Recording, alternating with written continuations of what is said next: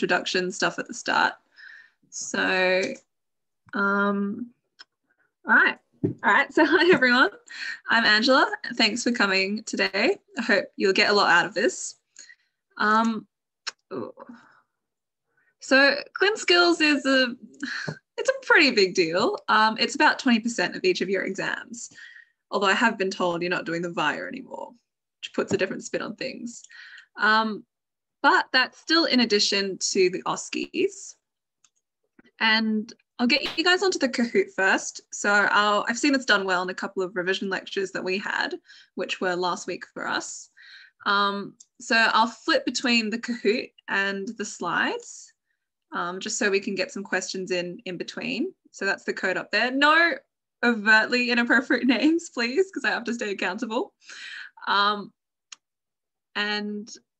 the thing with this, what we'll cover in this lecture, keeping in mind the changes that have been made to this year's OSCEs for you guys. Previous year's lectures focused a lot on the how of physical examination. Today we'll be focusing more on what, because I think that's more relevant to what you guys have lined up for you. And in addition to that, got all these other things: history, systems review, clinical presentations, and the salient findings of common test results and imaging. And of course, it wouldn't be a proper revision lecture without the buzzwords. So there's that. Just a quick kind of overview. I know lectures, especially Zoom lectures, can be tough. And I don't want you guys to feel under pressure or embarrassed. We get enough of that in hospital. So, but I do hope you'll be engaged. So my plan is we've got the Kahoot throughout, so I can keep an eye on how you guys are going, as well as some activities throughout. And you'll be able to tell. I might pause a bit. And when I do that, you can spam my Zoom chat so I can see how you guys are going, or at least say what you think the answer could be to yourself out loud, just to reinforce it for yourself. Slides that you can copy in your own time, I'll flick through. And as I said, I've got a quiz and slides that will be available straight afterwards. But slides where there's things to understand, I'll spend a bit more time on. So I hope that sounds good. All right, jump right into it. So this is an approach to history and systems review that I started last year. We used to get pages physically, and I'd fold it into 8 or just scribble a few crosses. And before I did this, I'd always be forgetting sections and important questions and, get lost in the stress of the OSCE. This helps me stay on track, and I tick them off as I go. And before I walk into the room, I prioritize the most important questions. Like if I see on the stem it's shortness of breath, I'll just pop down smoking to make sure that I don't forget those high stake questions, which is something that you guys can consider doing if it suits you. And also some good screening questions for all OSCE histories: fever, travel, change of weight, that's CAL, and fatigue. So you can generally cover quite a bit of ground just with those 4. All right, so first up we have RESP. This is the systems view for RESP. I bolded or highlighted important ones throughout, which you can take into account. Oh, and we've got a Kahoot. So I'll see if you guys are all on. Yeah, all right, we'll launch into it. I've turned the music off, so yeah.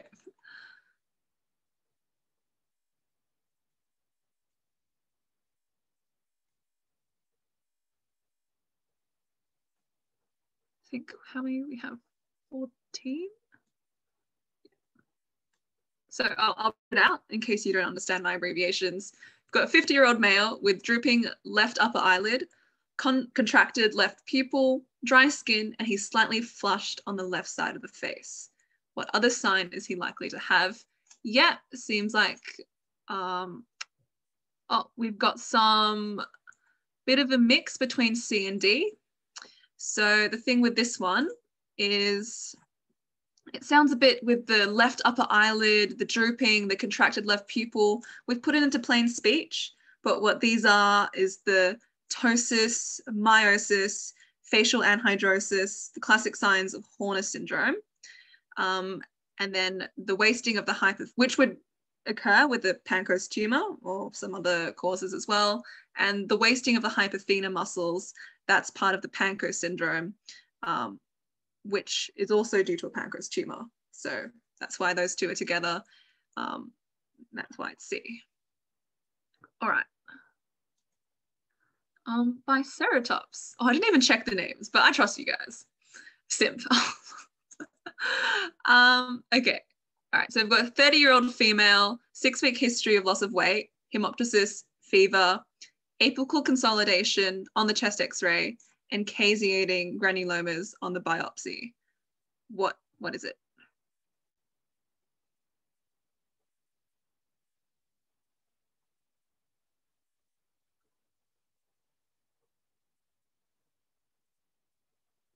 Yeah. All right. So it looks like the majority of us said TB. Lung cancer, not a bad pick. I can see pneumonia with the fever. So something with weight loss and hemoptysis. Yeah, you always consider TB and a lung malignancy. In this case, the fever and apical consolidation, that's highly suggestive of TB. The caseating granulomas are specific to TB. So that's very characteristic. That's the final giveaway. Okay. Oh, ooh, probably can't. Hope it's not the real one. Okay. What is the diagnosis? Oh, yeah, it's a lung function test. Can you guys see? Is there any way to make it bigger? I was worried about this.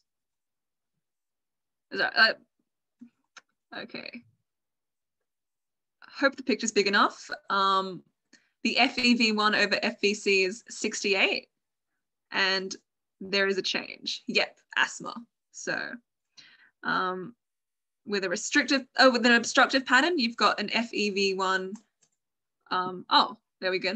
So FEV1 over FVC less than 70, and there was a change greater than 12% after the bronchodilator. Great. Ooh. Is this one also? Oh, we'll do this one first. But with this chest X-ray here, what could it be?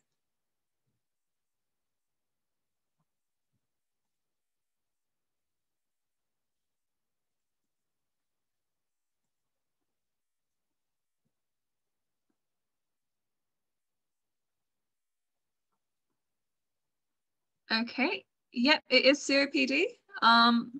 We'll go through chest X-rays in a bit. I forgot the next question was chest X-ray. But the hyperexpanded lungs, so you can see they're quite massive, very big, flattened diagrams, narrow mediastinum. It's very characteristic of COPD. And we'll go through some more chest X-rays in a bit.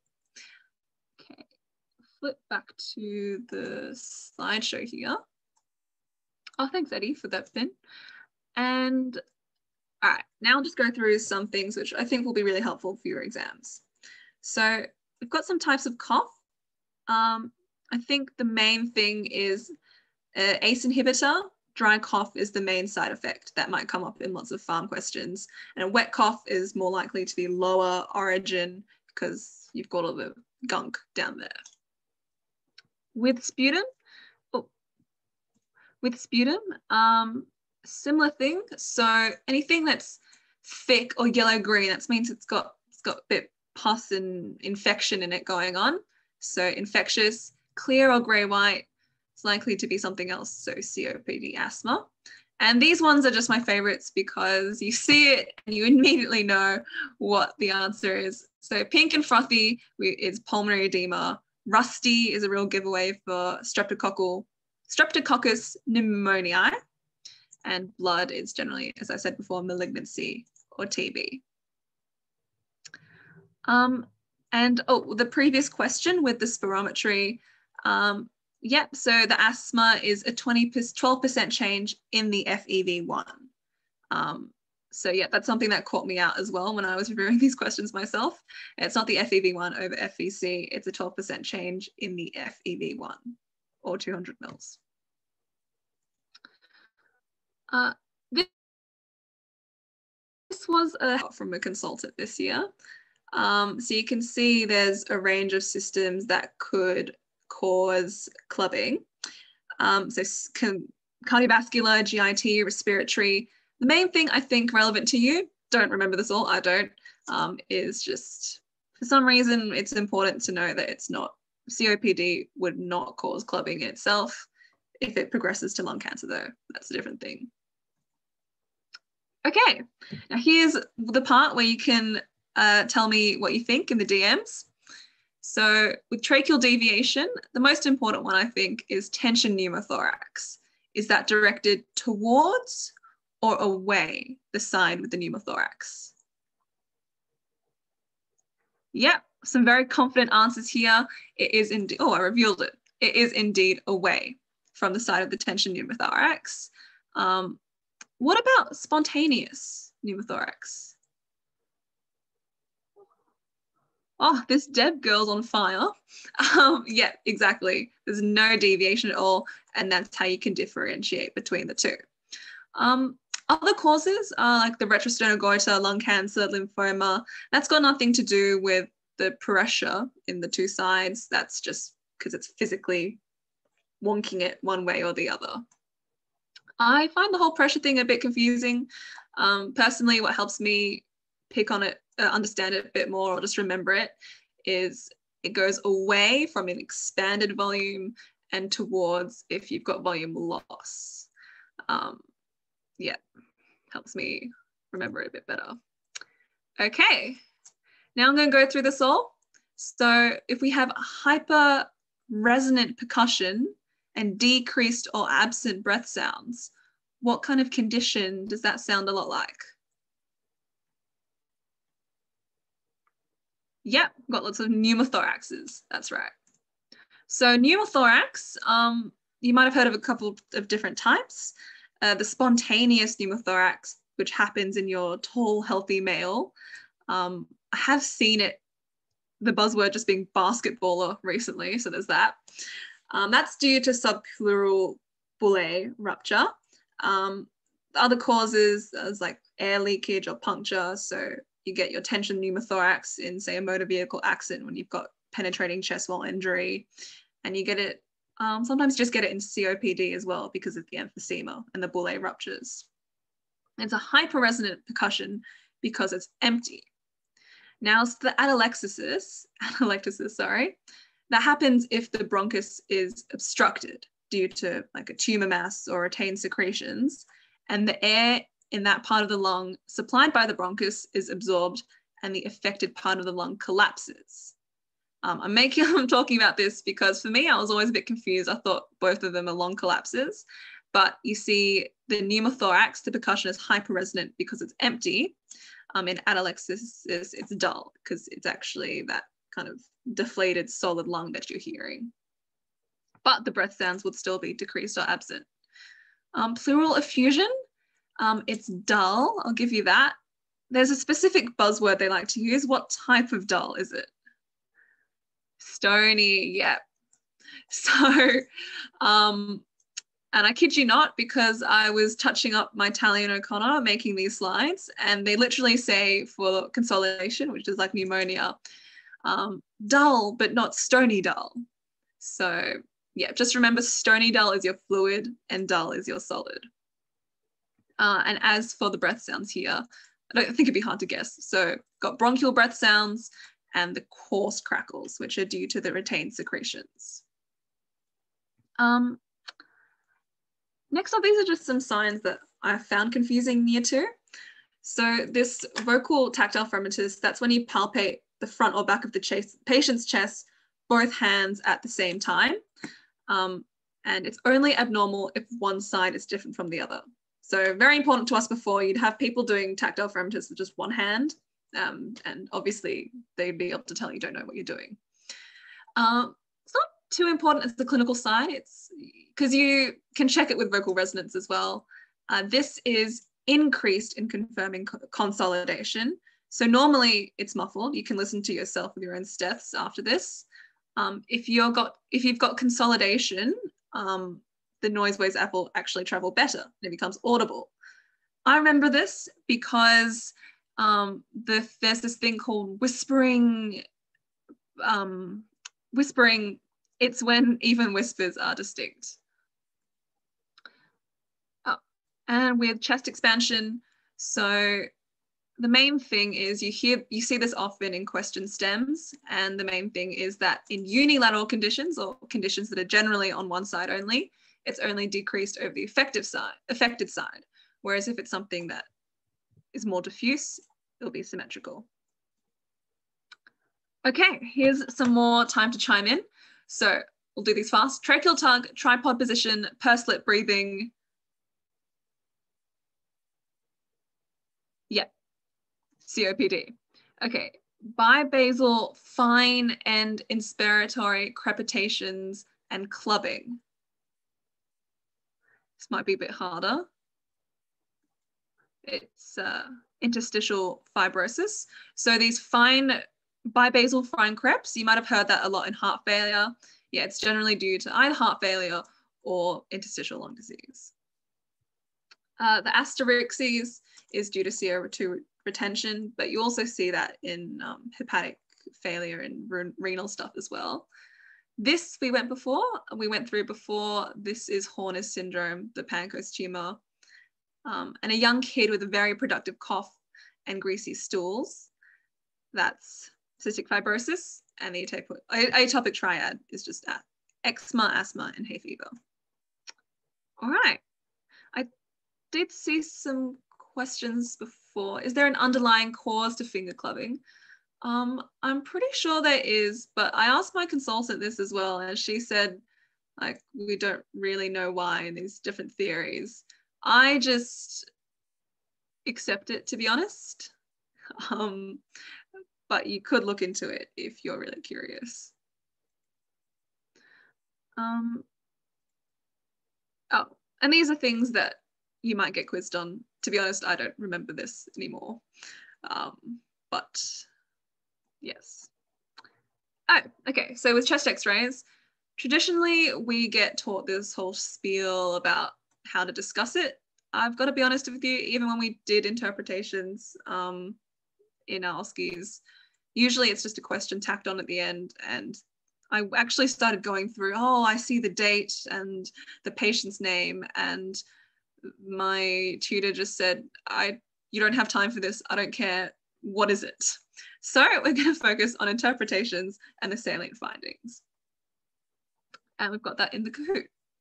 So flipping back to this, we had the COPD, remembering that was the flattened diaphragms and all that. Oh, Prof. Leocano on fire. And now I've got another one. All right. So is it A, pneumonia, B, pulmonary edema, C, cardiac failure, or D, idiopathic pulmonary fibrosis?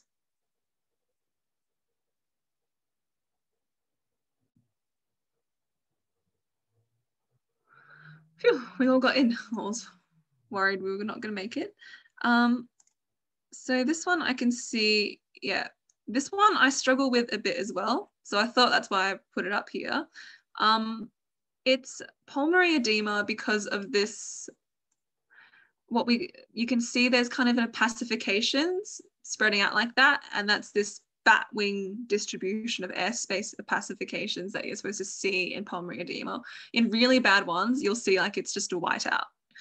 There's also a sign called the stag atlas, where you see upper lobe pulmonary diversion, as well as increased cardiothoracic cardio silhouette here. But yeah, a challenging one, not really one I have I had a good grasp on last year either.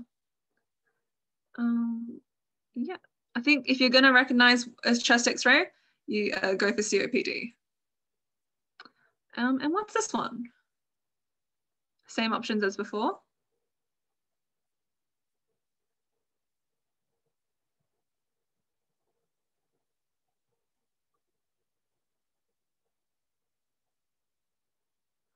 Yep, great. I thought if I put down lobar pneumonia, it'd be too much of a giveaway, but you can see there's like a stripe here where it's consolidated here in the right middle lobe. Okay. I think that's it for the chest X-ray questions for now. Yep. Okay. So back to the slides. Oh, and we're on to CVS. Okay. For cardiovascular for you guys, I think pretty much everyone uses paid COPS in year 2. I still use it in year 3 because some of the other ones, yeah, you kind of graduate to cluster questions. But for cardiac especially, I found this really helpful. FS is kind of optional because you should generally be asking about fatigue and systemics every time. Okay. Oh, with cardiac especially, there's some really giveaway descriptions with the pain. I've listed them all here, or a lot of them here. I might just ask a couple of quick questions. So angina, you've got the crushing and tightness. What does it come on with?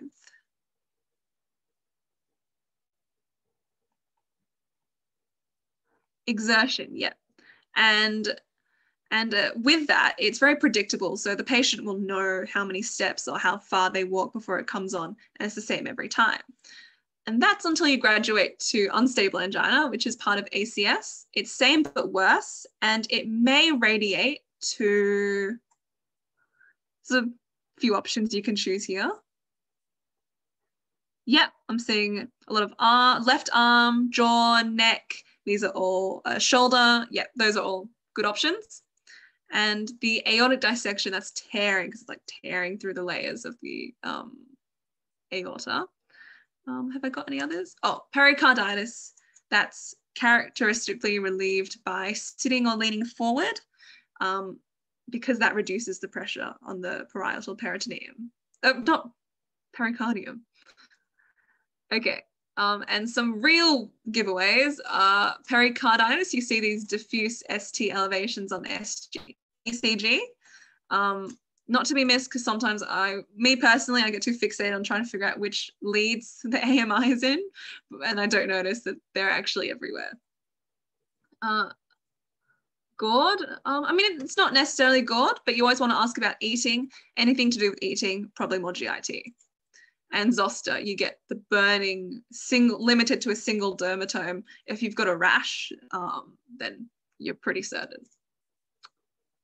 These IE signs, they're just things to know, so you can pick out the words and you'll know what it is. Thought I might go quickly through heart failure, just an overview. So you can get reduced ejection fraction, and that's to do with a filling defect, or preserved ejection fraction, which is, did I just say? Yeah, preserved ejection fraction, which is, I think I mixed what I was saying up, sorry. Reduced ejection fraction is a pumping defect, and preserved ejection fraction is a filling defect. More relevant to year 2, I'd say, is the different signs and symptoms you get with both. So with right, you've got the back pressure to the systemic circulation. So you've got fluid overloading there. You get things like ankle swelling, hepatomegaly, and the raised JVP. The left, because it's going to the lungs, you get all the breathing ones. So dyspnea, orthopnea, PND. And of course, the most common cause of right heart failure is left heart failure. So yeah, biventricular is a very common thing. And yeah. ECGs, if you want to go all in, like that whole chest X-ray overview we saw before, you can have a look at these notes. Otherwise, we will just head on to the Kahoot so you can pick out the most important patterns. Okay. Oh, the murmur of aortic stenosis is best heard at the sternal edge of the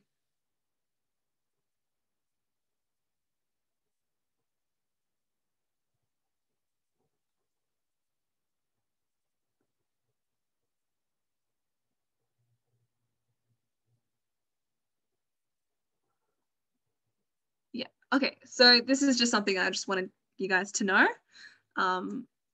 It's the second right ICS because it's the characteristic description of it is ejection systolic murmur best heard in the aortic area radiating to the carotids, and the aortic area is in the second right ICS.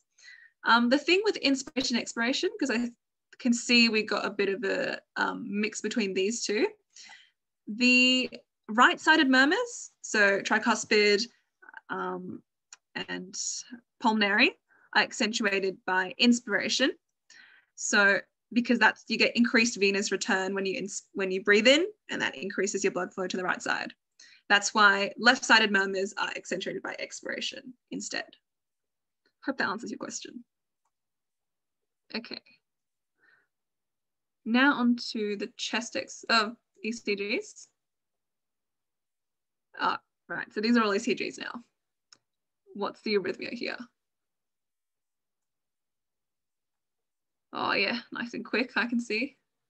It's a bit of a classic, this one.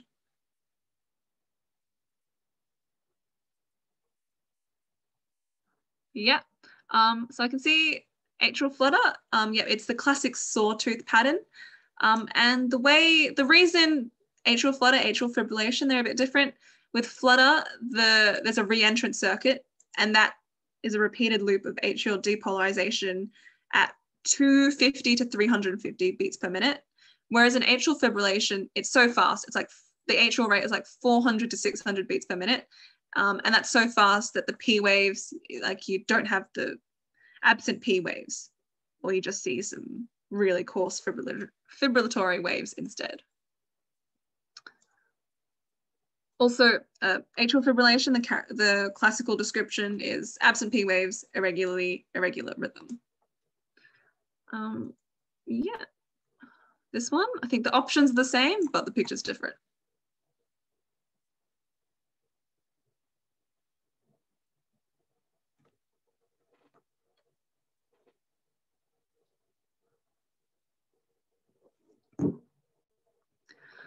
Yeah, so it's ventricular fibrillation this time. Sorry if I misled you by talking about atrial fibrillation before we went into this. This is the most serious arrhythmia. You can get collapse, cardiac arrest, death. It's the ones that they shock most of the time in the TV shows. So the ventricles are fibrillating and it's just bizarre. You're close to death. There's no identifiable P waves, QRS, or T or anything. It's just chaotic. Ventricular tachycardia is more of just a broad complex tachycardia. So fat QRSs. Okay. Oh. Yeah, where's the AMI? So if you can't see, I'd say there's ST elevation in V1, V2, V3, and V4. Maybe a bit in V5.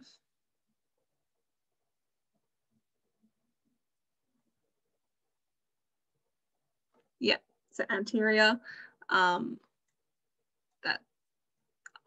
well, the next question is also on this kind of thing to really lock it in. So leads 1, AVL, V5, and V6, are they anterior, inferior, and if so, is that right coronary artery or left circumflex, or are they lateral, which is left circumflex? Did I give it away? No, I don't think I did. Hope not. Didn't mislead too many of you. So just to go over it quickly, inferior is right coronary artery, that's 2, 3 AVF.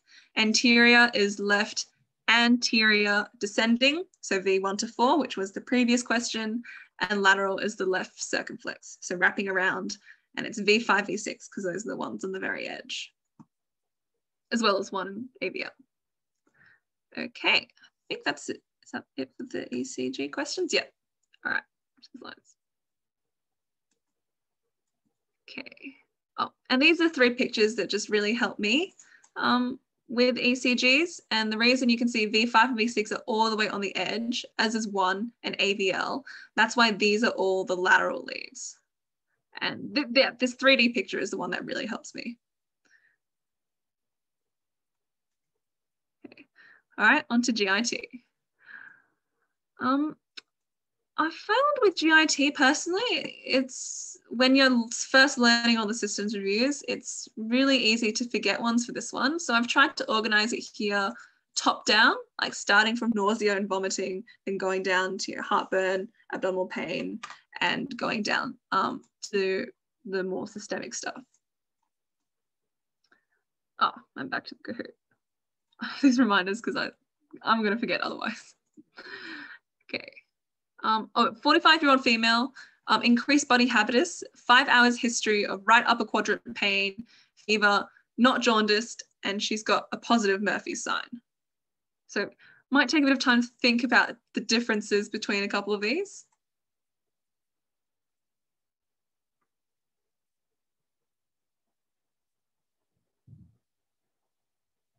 Oh, I couldn't fool any of you. All right. Oh, I was expecting some more mix, but yeah, it's a cute collie. So if she had cholangitis, she'd probably be jaundiced as well. And if it was choledocholithiasis, jaundice and no fever. Okay. All right.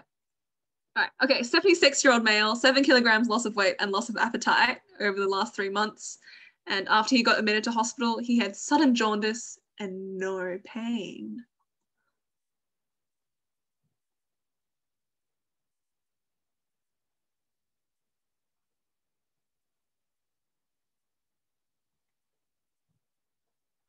Yes. So always beware painless jaundice, the whole loss of weight, loss of appetite over 3 months. That's some chronic kind of constitutional stuff going on there.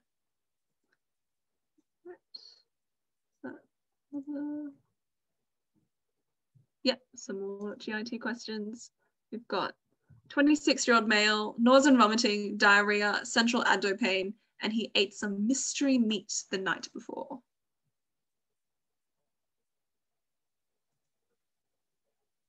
Oh, sorry.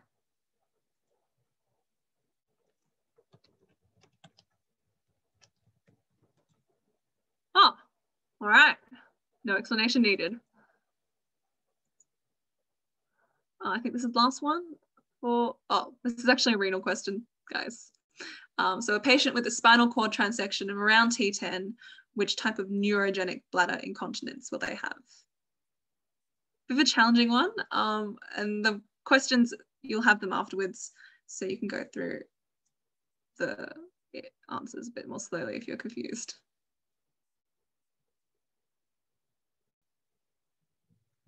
Yeah, okay. To be honest, I didn't really remember this until I was going through these questions either.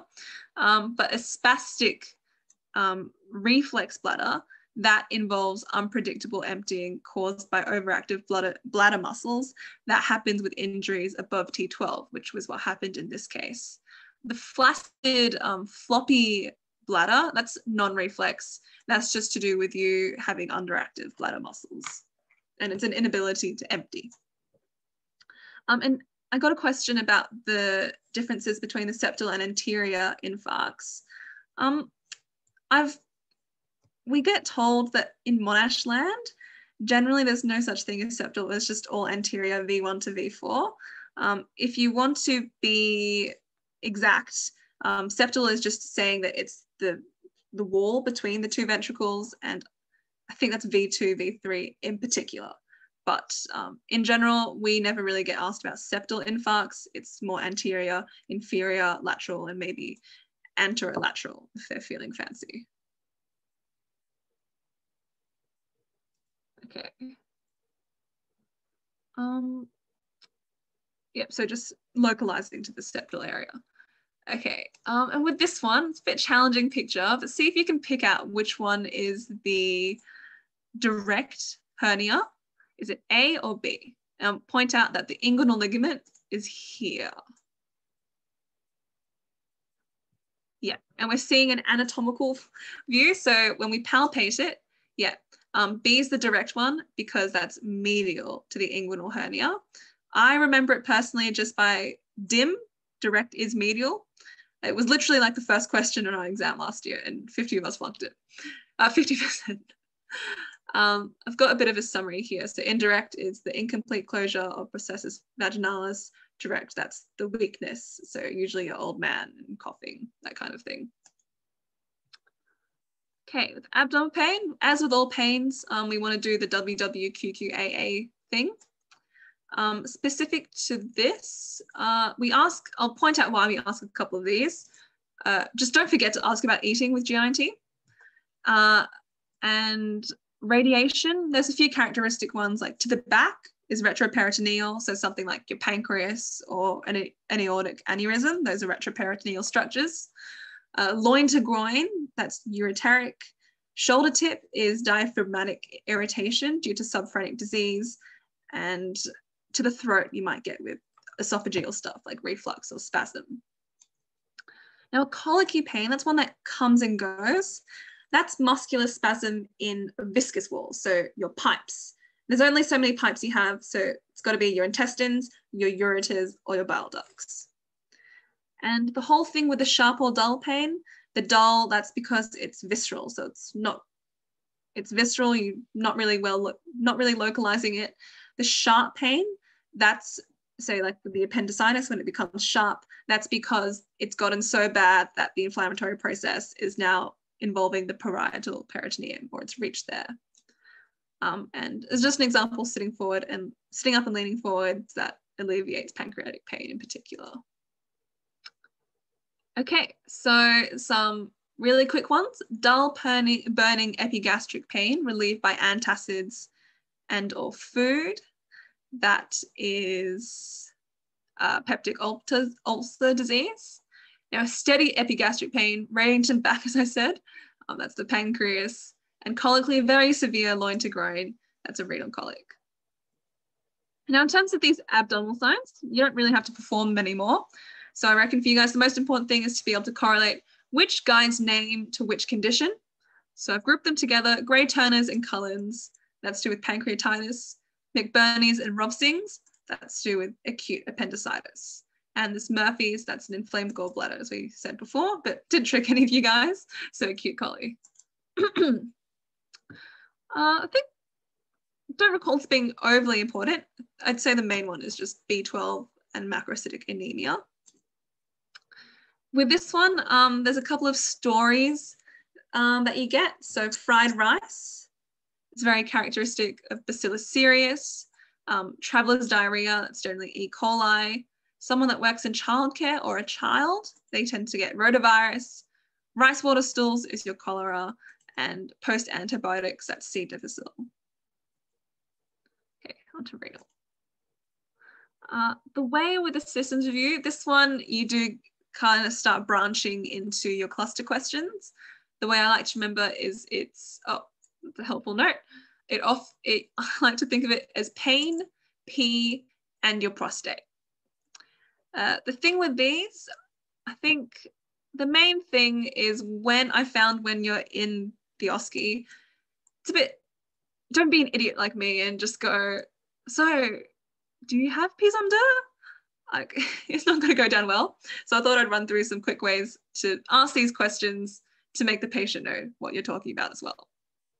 So urgency will be, oh, do you have a sudden compelling urge to urinate? A poorer stream of urine? Do you need to go more frequently? Is there a delay when you go to urinate? Do you find yourself unable to fully empty your bladder? Need to urinate soon again after urinating, and get up in the middle of the night to urinate. Up, and time for the Kahoot.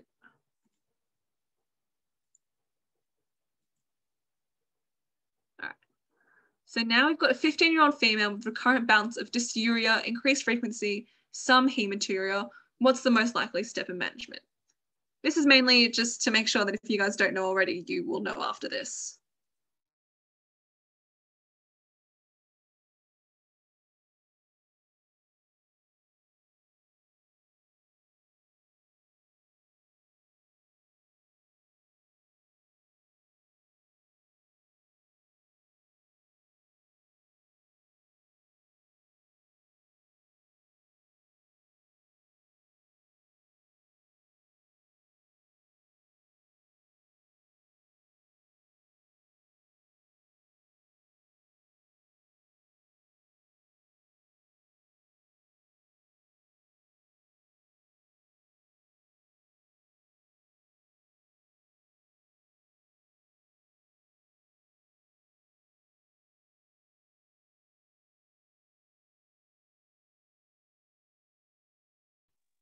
All right, it looks like Angela's cut out. So what we'll do is we'll wait, see if she jumps back on, and then we'll see what happens. Okay. Scary. And if we don't get through everything because of that, I'll send through some really comprehensive answers along with the quiz as well. Thanks, Angela. No worries. Okay. Yeah, so empirical trimethoprim, not sure if you guys caught that, but yeah, just remember that's first line for uncomplicated lower UTI. This one is, yeah, so we've got an STI and a UTI, and do you do a midstream or a first pass urine for each of those?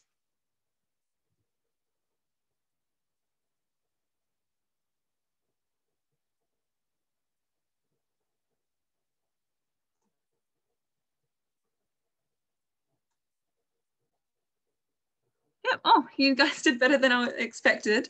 So an STI, you have to think about what we're doing and what we want to see with both of these. An STI is first pass because we want to catch the infected cells of the urethra and the cervix. Whereas the midstream one, we don't want those ones because that would just contaminate our sample with epithelial cells. We want the bugs in the ureters. Okay.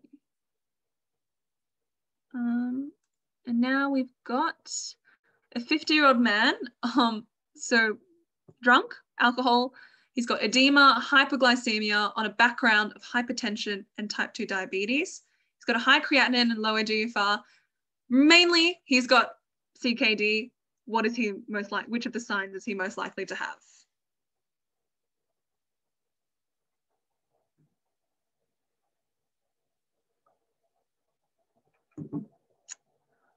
Oh, okay. So yeah, this is where GIT and renal overlap a bit. The palmar erythema, that's something that you get in chronic liver disease. Whereas the pruritus, you get that itching from uremia in CKD. When you've got too much urea in your blood, like the waste products, and they just make you itch. The Janeway lesions are IE, and I'm glad no one fell for the weakness of finger abduction because that was the Pangos tumor, which we've talked quite a bit about already.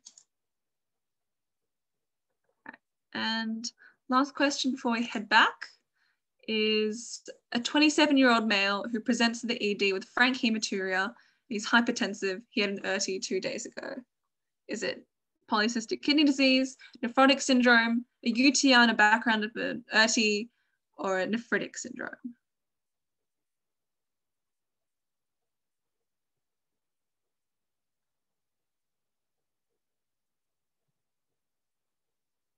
Yeah. Oh, that's on top of this. So nephritic syndrome, yeah, hematuria. Nephrotic would be proteinuria and plus or minus hematuria. Okay. Now back to this. I think the most important thing to pick up is just what normal is, and mainly because people like to ask you that in hospital in third year, as well as frothy is a sign of proteinuria. As a side note, I've got that these are drugs that turn your urine certain colors. You guys don't have to do urinalysis anymore. I thought it'd still be useful to know when you see your exam questions. Some real giveaways are all the bold ones, and I reckon these three are the ones that you just have to keep in mind. These, like the bilirubin and stuff, there'll probably be more to the story. Okay, endo. This system review is just really general, and you want to ask about changes and all these things. Yeah, to touch on a wide variety. The thing I found confusing is often like the only thing that you get in the exam question are these thyroid movement questions. So the first thing to check is if it moves on swelling. If it moves a bit, that's normal. But if it moves a lot, there's something wrong. So then you test whether or not it moves when they poke their tongue. Yes, and it's a thyroglossal cyst. No, and it's a goiter. And some buzzwords, which taking a look at time, I reckon you can probably fit those into all of them. Something I wanted to explore in further depth was something I found really confusing in year 2, the whole dexamethasone suppression test and all that. So, we've got Cushing syndrome itself, that is hypercortisolism. So just by definition, your cortisol level is up. And the most common cause of all Cushing's is, the exogenous too many steroids. But if we want to work out which of the endogenous causes it is, the investigations to differentiate between those are the plasma ACTH and the DST. So first we work out if the problem's in the adrenals, yes, and the plasma ACTH is down because they're trying to get the adrenals to stop.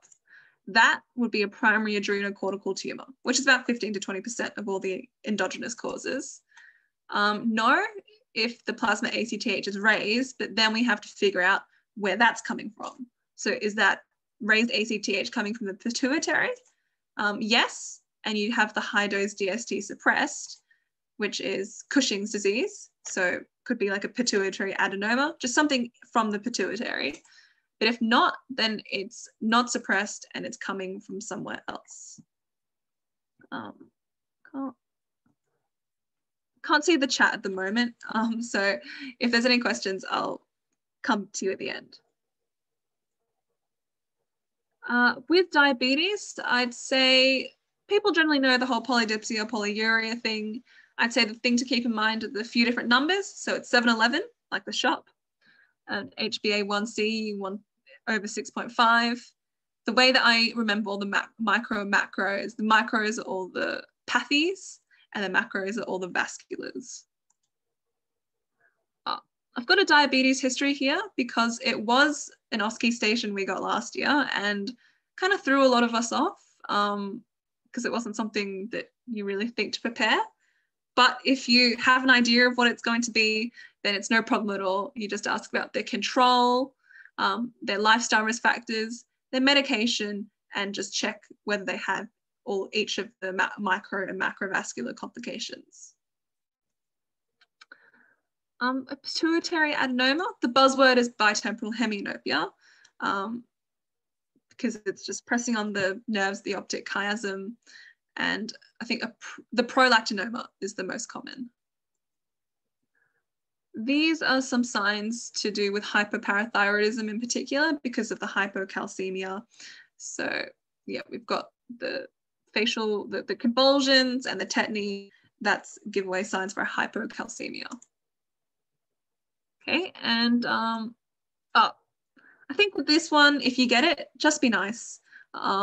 Be non-judgmental and understanding, but there is a bit to do with phrasing and tax. So I'll just quickly run through some ways to ask these questions in a direct but not indelicate way. So you can start off by saying something like, how do you identify? And then exploring things like, have you ever been sexually active? Do you have sex with guys or girls or both? And then with the unprotected sex, it's a bit like smoking. So are you having unprotected or unprotected sex? Have you ever had unprotected sex? And what type they're on? Make sure if they say yes, you check. And the rest, we've got periods, pregnancy, pain, and performance if that's something that they raise. Oh, okay, we've got some. So we've got a 14-year-old male with sudden onset, severe crushing lower abdo pain, and the right testicle is red and swollen.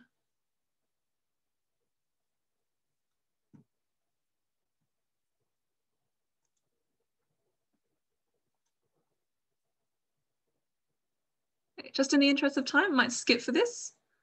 Oh, no. All right. Yep. Oh, you guys are all on top of this. So yeah, only testicular torsion would present with such bad pain and red and swollen testicle.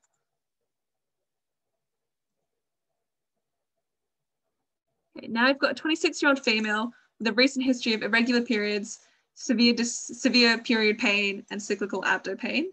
Her mother and grandmother had similar symptoms.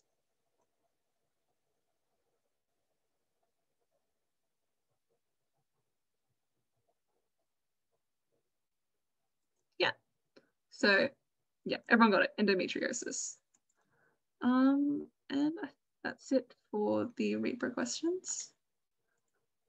Okay, I think the hardest with this one is just keeping in mind what can happen. So I've tried to split it up into, you've got these things and you can either have too little or too much.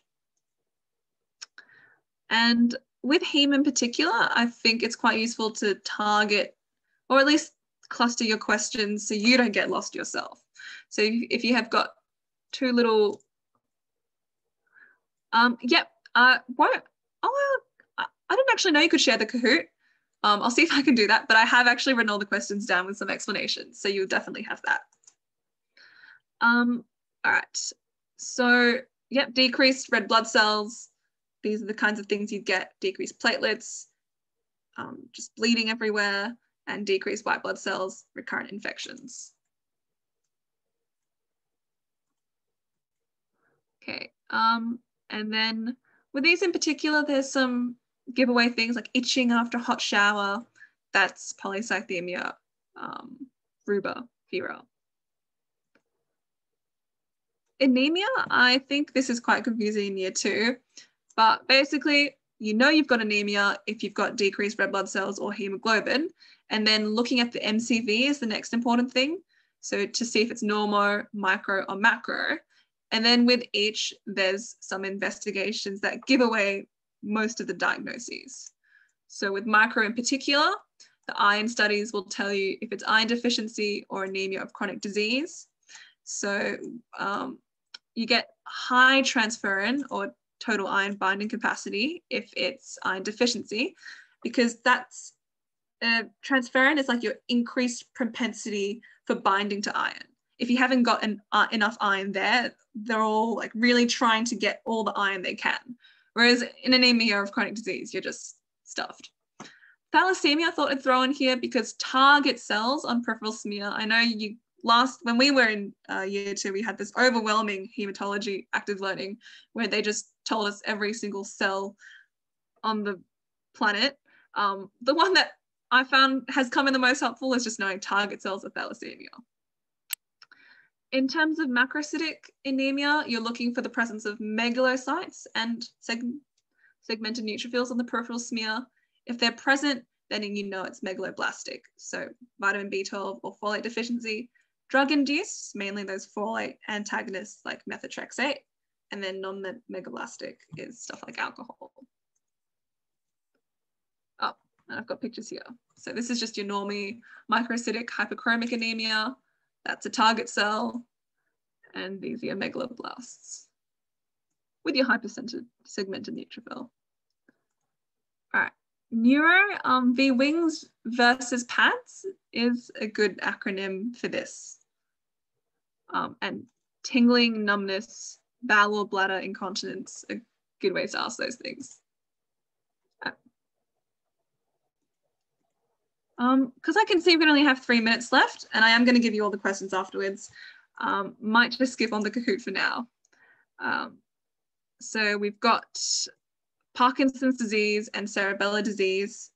These are just the kind of giveaway descriptions, and keeping in mind the whole, I've forgotten what it's called now, the homunculus and everything, and the arterial supply, as well as the brain lobes. Okay, this is something that I did want to go through in a bit more depth though. So sometimes, again, like with the thyroid thing, the whole question, you just have to know this and you've got the answer. So with Rene's, it's when you put like the tuning fork on the mastoid process and then get them to let you know when the sound stops. And then also if they can hear it in front of them at the external meatus. What have I got here? Oh, Rene's is actually unique in that a positive is the normal or like non-pathological result, and a negative is the one with something wrong with it. Okay, so with hearing loss, the way I like to think about it is Weber's, you can tell if it's normal or there's something wrong if the sound lateralizes. Then if there's something abnormal, you do Rene's to work out what it is. If it's Rene's positive, then it's something to do with the sensory neural. And if it's negative, that's to do with conduction. And then upper motor neuron and lower motor neuron. I just remember upper, everything goes up, hyper, upgoing plantars, and lower, everything goes down. Okay, quickly with the psych, we've got, this is probably how you should approach if you do get the MSE. And I wish I had some better tip for this, but I literally just remembered abzam before I walked into my OSCE, and we actually did have it. I just wrote down all those letters in my very short-term memory. Yeah. And if they make you do this, they should give it to you. Okay. Do I have anything else? Oh, all right. We've actually reached the end of the slides. So if you want to stay on for the rest of the Kahoot, you're welcome to. Otherwise, I know you do have another lecture, so you can head on to that.